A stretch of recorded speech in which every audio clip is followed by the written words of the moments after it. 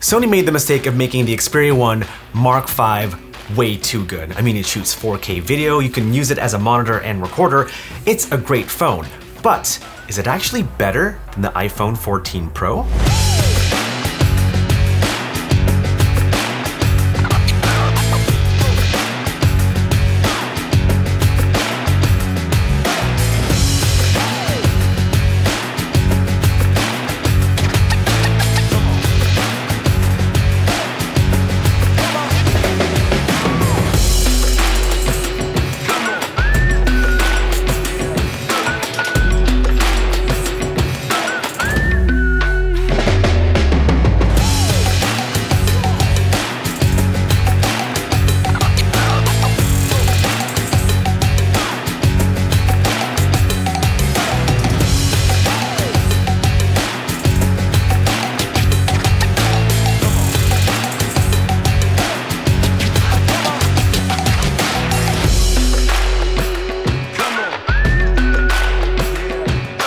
So what do we think? Do we think the Xperia 1 Mark V footage looked better or the iPhone 14 Pro footage looked better? Now mind you, nothing was color graded at all. I wanted to show you what each phone was able to produce without any manipulation in post.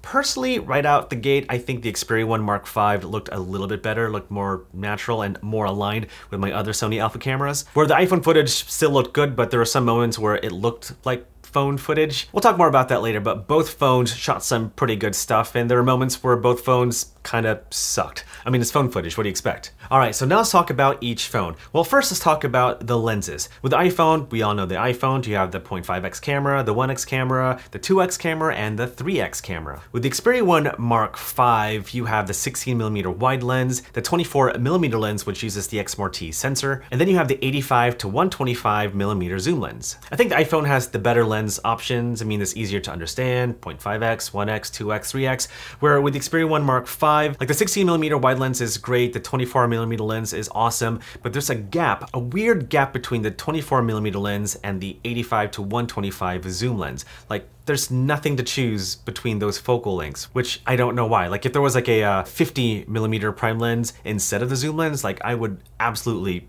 prefer that. Regardless, both phones have different lens options to choose from. It's just that the iPhone has better lens options. Although I will say I do love the 24mm lens on the Xperia 1 Mark V the best. It just looks so sharp, so good, just so sharp and so good. All right, we're gonna do a bokeh test with the Xperia 1 Mark V. I'm using the 24mm wide lens, and I'm using the tap to focus feature to focus on this stone in the foreground.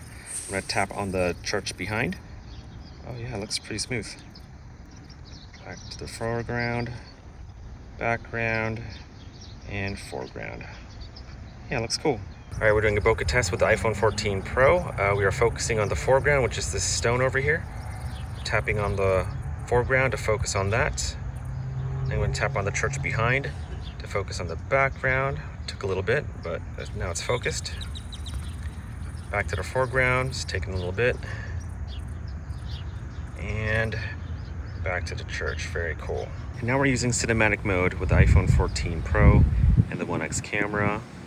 Yeah, it looks pretty cool, although there are some parts of this image that looks kind of too fake, not gonna lie. So in terms of video quality and overall realness between these two smartphones, I think the Xperia shoots better video because it looks a little more natural. Although the colors shot with the iPhone 14 Pro really popped. Like 9 times out of 10, the video shot with the iPhone looked incredible and ready to post on social media right then and there. In terms of dynamic range, both phones do a great job. The iPhone 14 Pro almost does a too good of a job to the point where it looks kind of fake. I mean, most times it looks fantastic and I can just post videos straight to Reels or TikTok, but sometimes I don't want to see all the details and the highlights and shadows all the time. Like, there are times where that's necessary, and there are times where footage just needs to look more natural, and I think the Xperia 1 Mark V does a better job. And because it also shoots S-Cinetone video, it just makes it a lot easier for me to match footage shot with the Xperia 1 Mark V with my other Sony cameras, and to me, that is very, very important.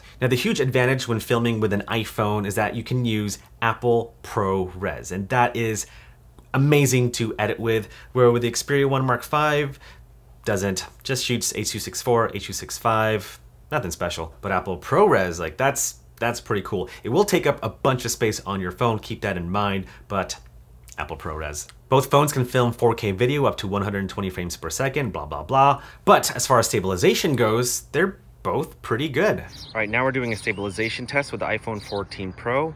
We're using the 0.5x camera, and we're not using action mode. Here we go.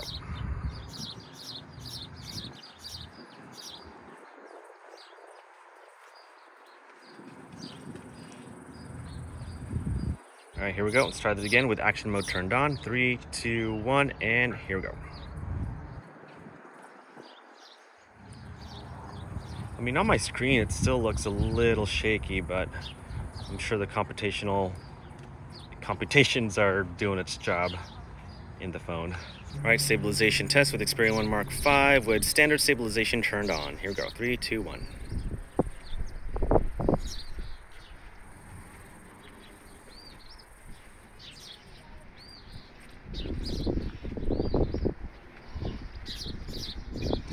All right, stabilization test on the Xperia 1 Mark V with stabilization set to high on the 16mm wide. Here we go.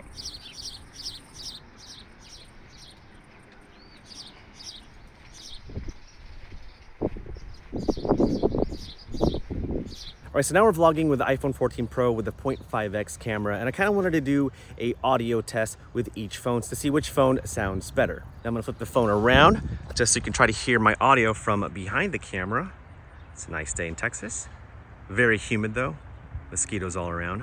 And now we're vlogging with the Xperia 1 Mark V with a 16mm wide lens. Now what's great about this phone is the voice priority rear mic, meaning that it's going to prioritize the subject's voice compared to the background. So hopefully the audio sounds good, but when I flip it around, the mic is not going to be able to capture my voice as clearly, but you do have the option to capture audio all around. All right, so now I've changed the microphone to capture audio from all around. This is what the audio sounds like. And yeah, we'll find out which sounds better. If I had to pick one winner, I'd probably give it to the Xperia 1 Mark V because of that voice priority rear mic. And the last thing that I want to compare is the user interface. The iPhone is just the easier phone to use. I mean, the layout is easy to understand. It's easy to switch to different lenses, change the frame rates. I mean, it's an iPhone. It's gonna be easy to use. Where with the Xperia 1 Mark V, there is a bit of a learning curve. Even if you own Sony cameras, like you kind of have to figure out where certain settings are, swiping to this option, to that option. There is a learning curve. Like I've been using this phone for about a month and I still have to fiddle around through some other stuff, and it kind of takes a little longer to make sure that my settings are set right before I film, where with the iPhone, is just, it's ready to go. Although if you are using the Pro Photo app and you use the video feature in that app, you could just simply use the basic mode and it'll take care of everything for you like the iPhone. But at the same time, if I have the ability to change my ISO, my white balance, use grid lines, focus peaking, all that stuff, then yeah, the Xperia 1 Mark V is gonna feel more like a professional camera. But as far as which phone is the easiest to use, it's definitely the iPhone. All right, so which phone is the better phone to film videos with? That's a little hard because it depends on what you want to achieve filming with these phones. Like if you want the easiest device possible to film great looking footage and post it straight to TikTok or Reels or YouTube, then it's definitely gonna be the iPhone. If you want more control to the camera settings, you want to be able to use S-Cinetone and match the footage with the Xperia 1 Mark V with your other Sony cameras, then of course the Xperia 1 Mark V is gonna be the better phone. It's definitely not the easiest to use, and sometimes this phone kind of gets hot, and when it does, the interface of the apps don't really respond, and then transferring the files from the phone to the computer, especially if I have a Mac, is a little complicated. I just use Dropbox. It's just easier that way. Where the iPhone is just pleasant to use all around. AirDrop videos and photos straight to your Mac, like done deal. But to wrap everything up and give you my final thoughts, the Xperia 1 Mark V is the better phone to film with, especially the fact that I can film in S-Cinetone, match the footage with my other Sony cameras, and use this phone as a monitor and recorder. Like, of course it's gonna be the better phone for video. But the iPhone is the better phone overall, especially as a daily driver. I mean, come on, you can film great video, take great photos, you can post it straight to Instagram, TikTok, YouTube, whatever. Use this for business, for personal life, like it is my daily driver. But if I had to pick one phone out of the two, it would definitely be the iPhone. Like I would miss all the features, the video features that the Xperia 1 Mark V offers. It's just that the iPhone just makes my life easier. But what's pretty killer is that I get the best of both worlds.